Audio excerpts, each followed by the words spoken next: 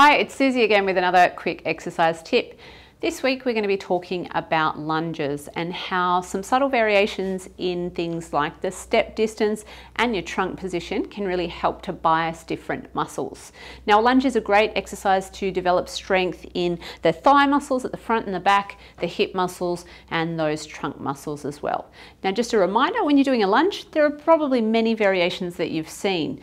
You can do a forward lunge where we're taking a step forward, descending down into the lunge, and then stepping back to the starting position.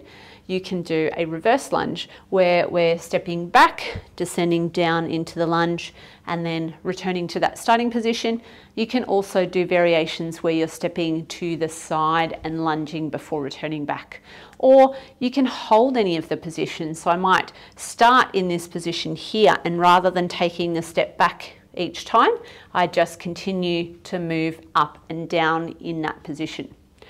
Now let's get on to those subtle variations. So whether we're taking a step forward or a step back, if I concentrate on taking a slightly smaller step, and people will naturally do this, they'll tend to not take too much distance between the front and the back leg. And I focus on really keeping my trunk more vertical throughout the movement. I'm going to be focusing a lot more of the attention on the muscle at the front of the thigh called the quadricep muscle. Okay? Now, in contrast to that, if I take a larger step forward, and just as a side note, if you do find that you struggle with balance and that's why you take a smaller step, just make sure when you're taking that step forward that you're not having the legs too close together. It's not a balance challenge. We want to have a little bit more distance between the legs to give us a wider base of support. So if I take that slightly larger step forward, and if I lean slightly forward with my trunk, not a huge amount, but just a very subtle forward lean as I'm performing that lunge, then I'm going to be focusing more on the muscles at the back of the hamstring or the back of the thigh area called the hamstring and into the hip area itself. Now, there's another great variation that you can do on a lunge, which is called a curtsy lunge. And this, again, is going to take the focus to a slightly different muscle, more the side of the hip muscles, the gluteus medius and minimus muscles. So to perform that, I'm going to show you front on.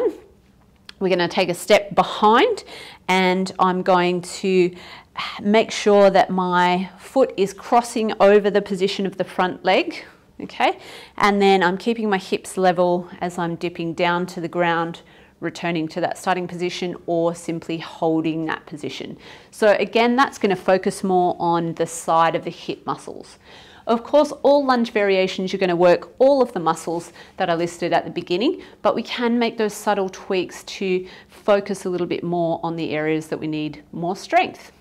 Now with lunges, it's really important that you're doing it on both sides. You shouldn't experience any knee pain when you're doing it. So if you do, you might need to look at a different style of lunge or a shorter depth of lunge, or you might need to look at a different exercise until that knee settles down a little bit more. But I hope you've enjoyed today's tip. Stay safe, stay active, and I'll see you soon for another quick exercise tip.